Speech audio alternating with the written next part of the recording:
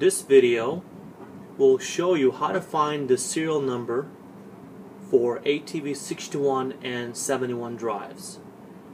There's two ways of going about this. One option is to go into your drive and start by going into your drive menu. Once you're in the drive menu, scroll down to 1.11 identification. Enter.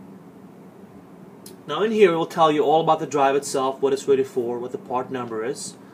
But if you scroll down, you will also see a number below MC software version. And this number you see right here is your drive serial number, which is the same number as what you see normally on the side of the drive. So this is one way of going and finding it. If for some reason the drive is inside of an enclosure and the right side of the drive is hard to find, or hard to reach to in general, or hard to see, then this is one way to confirm this. Now the second option is basically just looking at the side of the drive, on the right hand side of the drive. That's where your actual label is, as you can see here.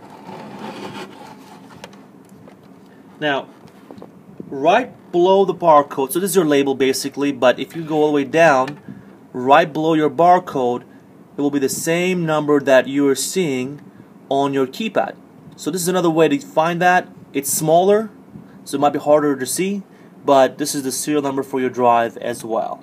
So those are the two ways that you have in determining what the drive serial number is for both ATV 61 and 71 drives.